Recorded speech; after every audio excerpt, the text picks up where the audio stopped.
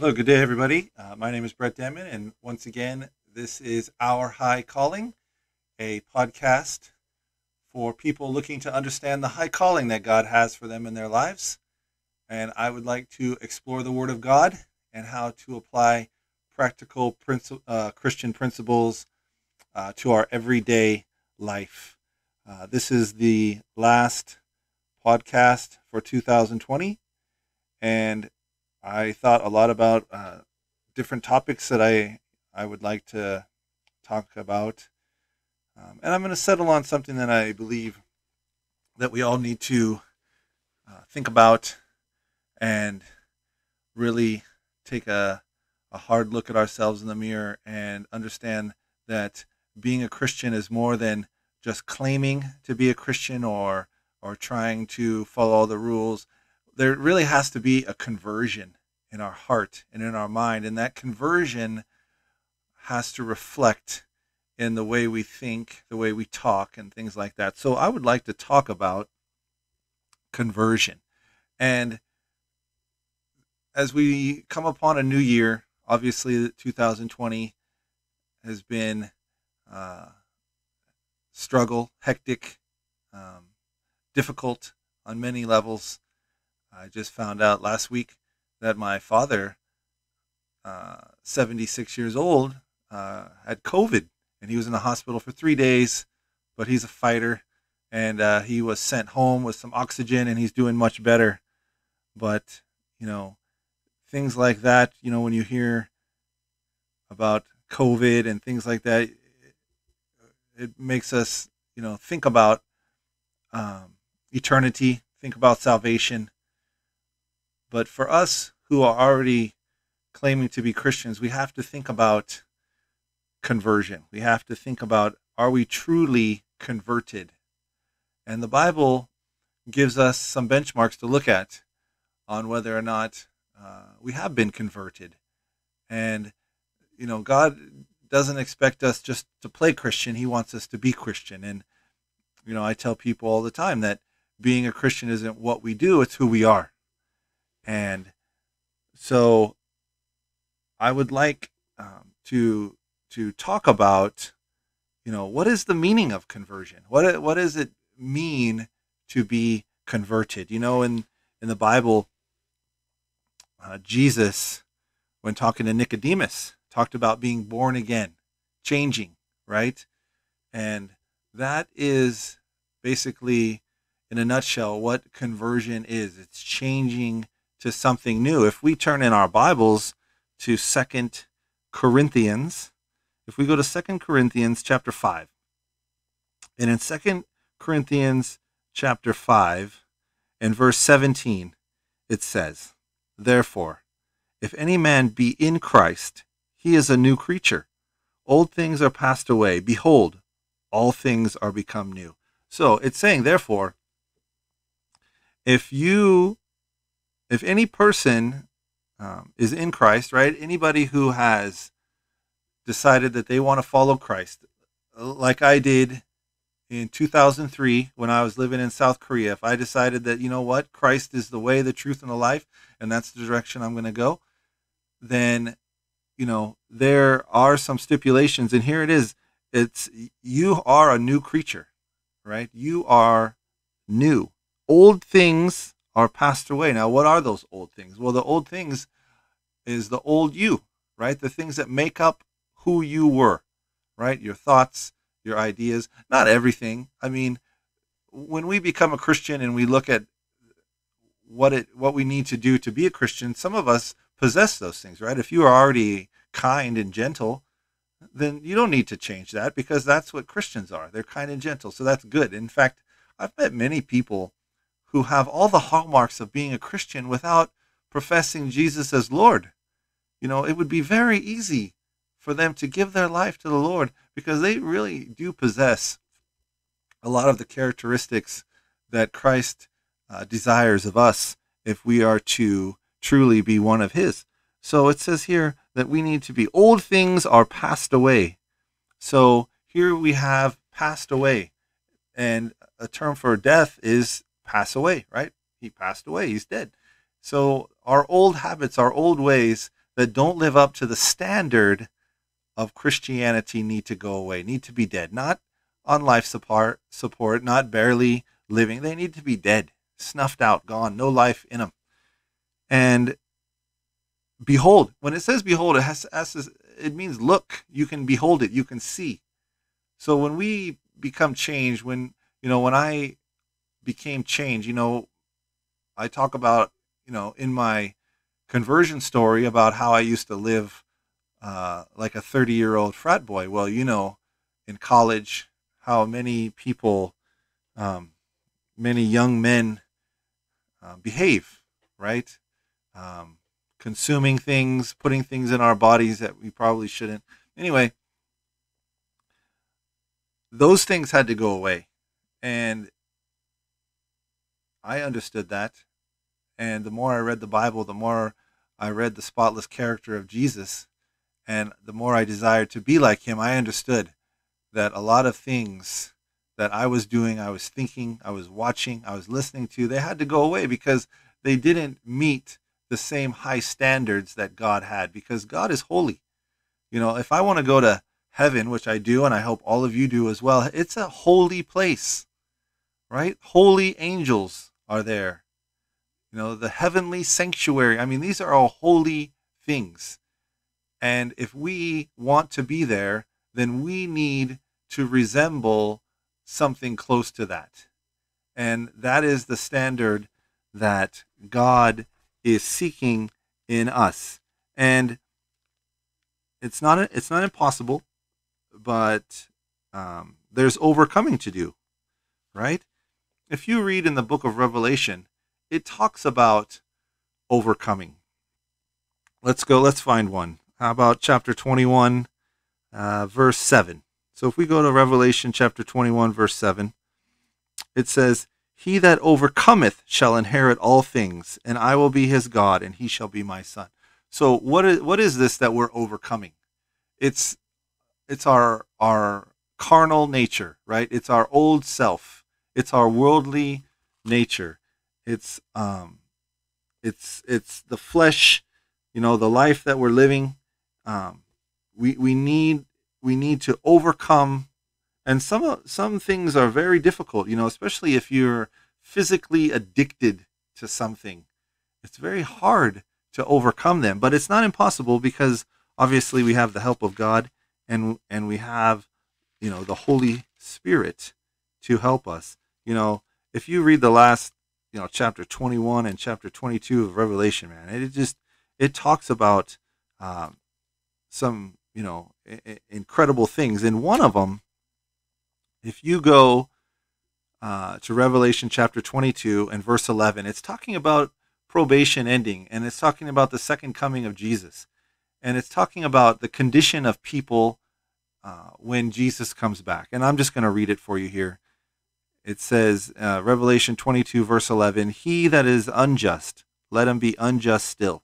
Now, we're talking about, when probation ends, you're locked into whatever position you find yourself in. You're either locked in to sheep or you're locked into goat, right? Locked into wheat, locked into tare. But the wording is very important here. Let's read this. He says, "He that is unjust, let him be unjust still. He which is filthy, let him be filthy still.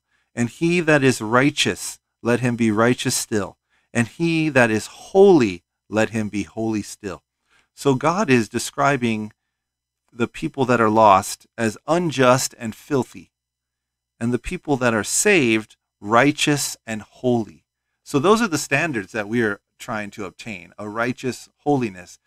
And does it seem impossible? Absolutely. It seems difficult to do that, because we know that in ourselves there's no good in us, right? We are born in this carnal nature. Our minds are filthy, the things we think about, our tongue, everything, right? But God is saying that it can be done, and with God's help, with the help of the Holy Spirit, it can be done. We can be righteous and holy, because that is the benchmark. That is the standard that we're going to. So when we have a conversion experience, when we have a conversion from an old to a new, This new birth consists in having new motives, new tastes, and new tendencies. And this new life, um, which we received through the help of the Holy Spirit, right? Only the Holy Spirit indwelling in our hearts can help us to overcome our other nature, right? And so we now become partakers of a divine nature, and we have to think of ourselves that way because where we're going for eternity is a divine place. So it's not about just claiming Jesus, right? Name it and claim it, it's yours. No, you can do that with all certainty that God is going to lead you and direct you if it's his will. But there's work to be done on our part. There's an incredible amount of work to be done. If you're going to tear down and rebuild, it takes effort and work on our part. So that's what I'm talking about, conversion, because a lot of people can go through initially, but unless you are fully converted, unless you're on board with the life of a Christian and what God expects of us, then you're not truly converted. The old man of sin hasn't truly died. If you don't look at yourself in the mirror every day and pray and ask God to show you what your defects are and to humbly try and overcome them. Because pride will get in the way every time, right? And it's pride that brought down Satan. It's pride that brought down a third of the angels. And it's pride that's going to bring down a lot of people on this planet. So we need to humble ourselves. That's another thing about looking to Christ. Christ was very humble, right? Very meek. He walked in and started washing the feet of his disciples, right? You're talking about the King of Kings and Lord of Lords. So he was very humble. We need to be that way, right?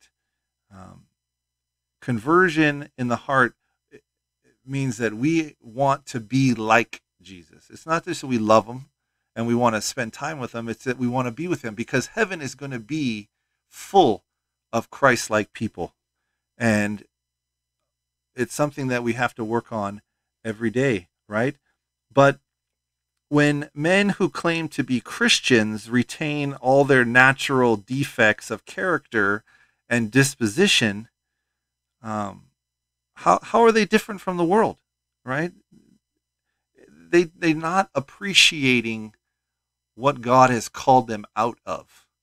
You know, that was part of my problem, you know, when I was in college, and one of the colleges I went to was affiliated with the Lutheran Church, and I would look at these professed Lutheran Christians, and I'm not here to bash on Lutheran Christians because the type of guys I met in college are found in every denomination, probably in every religion, but they were in name only.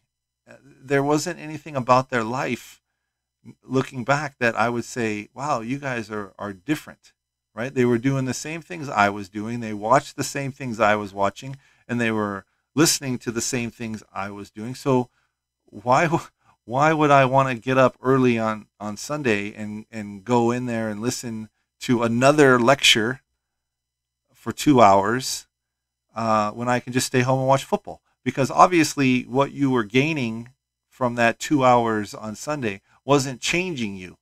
It wasn't making you any different from me.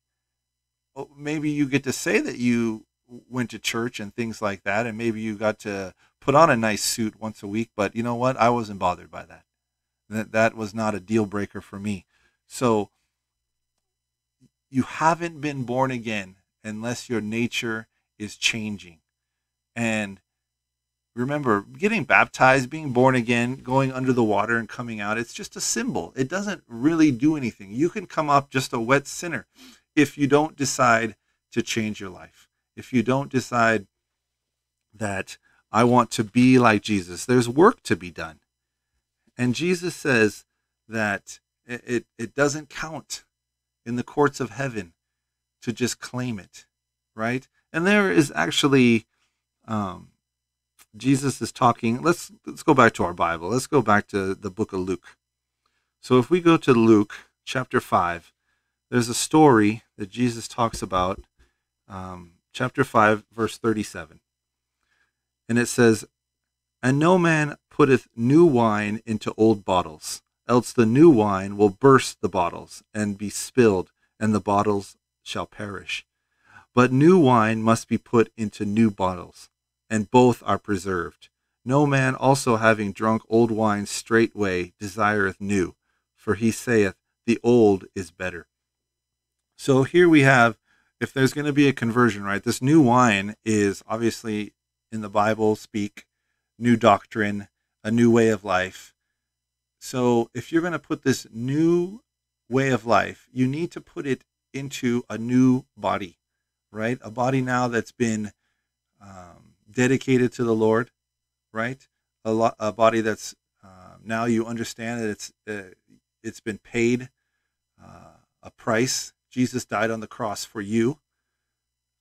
So, when you look at the life of Jesus, he wasn't smoking and drinking and partying and doing all this stuff. He would never, because he understood. He created our bodies. He knows how complex they are, and he knows that he would only put good things into our bodies, right? That's the reason why he has clean and unclean. That's the reason why in the Garden of Eden he put forth a diet for them, because he knows what's good for them.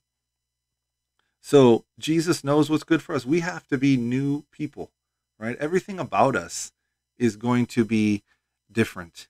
And when we become a new person, a new creature, then the message that we get through the Bible on a daily basis, it is not going to burst us, right? If we're trying to be two people, if we're trying to hold on to our old nature and take in all this new doctrine, all this new information, it won't work.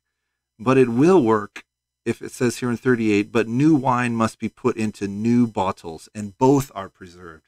So if you're not changing your life, if you're not changing your thoughts, if you're not rearranging how you're living based on Christian principles, then you're not truly converted. And in fact, what you're doing is you're putting that new wine into old bottles.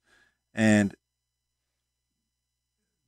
if you want to be successful, I know many people do. They want to be successful, and you have to count the cost. The cost was Jesus on the cross.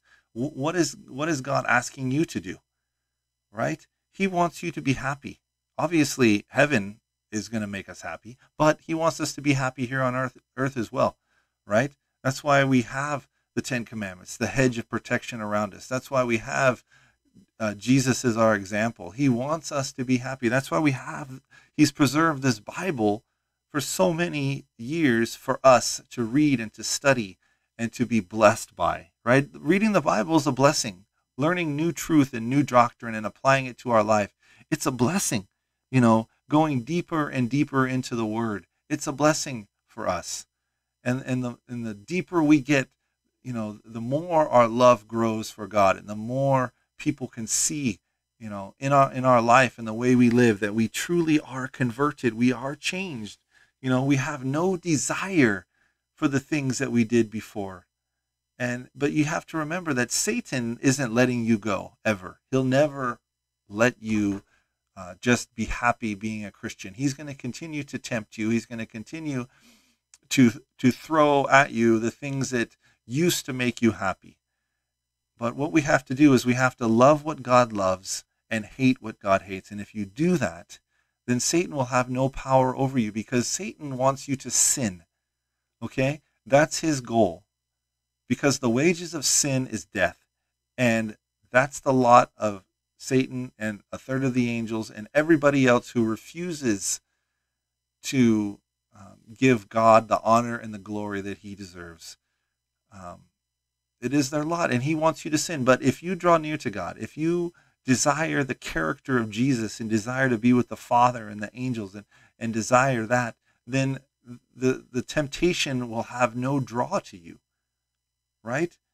The desire to drink alcohol will be gone, to do drugs, to smoke, to look at pornography, to do all these things. You don't want to do that because you don't want to be separated from God. Because as you study and read it makes you feel good. It makes you feel happy to know God better and to know that he loves you and to know that there is a verse for everything that you need, right? The Bible is a book that is there to comfort you, to educate you. Um, it's God put down in words through men. He inspired them to write down everything we need to get to heaven. This is our basic instructions before leaving earth, right? That's what the Bible is. But we have to remember that only Christ's plan is a safe one, right? Doing it God's way is the only way. You know, um, what did I read the other day where it said that, somebody was talking about how they were getting to heaven, and I was thinking to myself, well, that's not biblical, and that's not the heaven I'm going to, because the heaven I'm going to, uh, the only path is through Jesus Christ, right? The only way to the Father is through the Son. So if you're going to a heaven that doesn't include giving your life over to Jesus, then we're not going to the same heaven, because my heaven includes Jesus on the throne. And my guess is whatever other heaven there are, it's not real. It's made up, because there's only one heaven, and that's the one found in the Bible.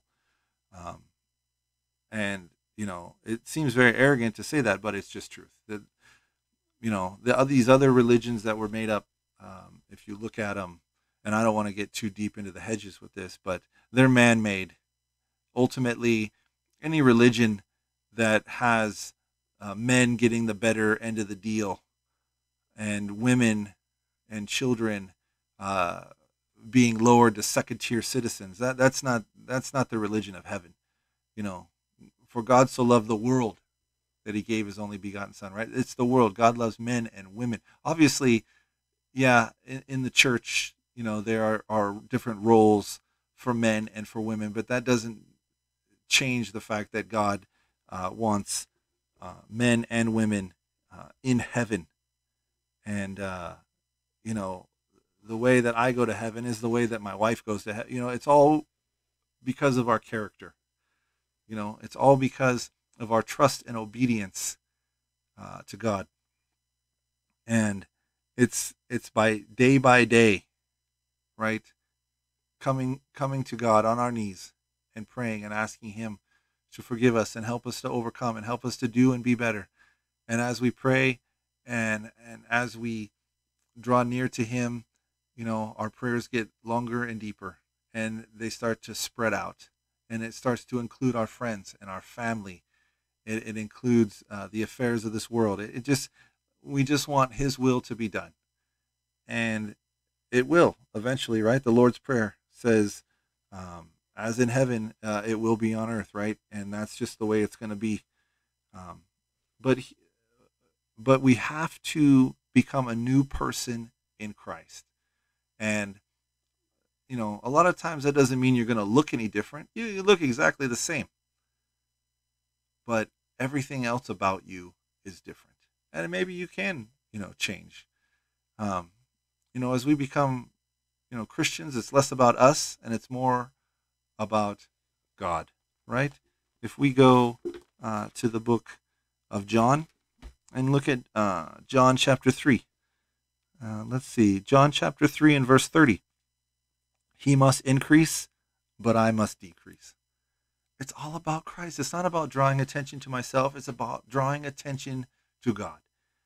And as we witness to people, we're drawing attention to God's redeeming power of change, right? God is in the change business. He wants to change us.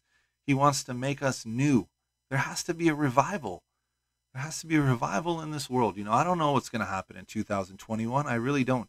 I don't know what's going to happen with our health, with our finances, with the weather. I don't know with politics. I don't know what's going to happen.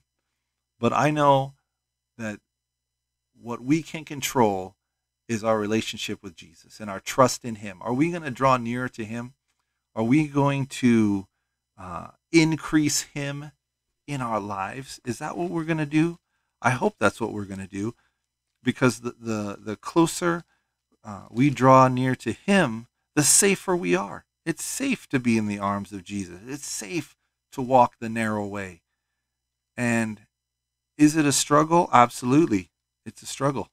And especially when you first change, but you know, it's like when you're exercising, right? It hurts in the beginning.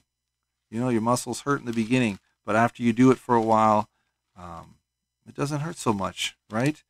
Um, and that's how it's going to be a struggle in the beginning. And like I talked about in my book, when my family and friends, a lot of my friends deserted me, that's okay, because the friends I lost that were secular, were worldly, I gained many more friends in the church. But that's just how it is. Christians cannot be a friend of the world and a friend of God, right? We reject the cares of this world. We reject the desires of this world. We reject the filthiness and the unjustness of this world. And what we want is to be like Jesus. We want to have that righteousness of Jesus. We want that holiness, and we want to be better. And if we desire it, God will help us. But we have to do the work. If you want to be successful, look at people in the Bible who were successful. Look at Daniel. He prayed 3 times a day, right? Look at Joseph, right? He purposed in his heart that he was going to follow the religion of his father in a foreign land. And when he got to Egypt, he was the lowest of the low. But you know what? He held those high standards, and he refused to worship Egypt's gods.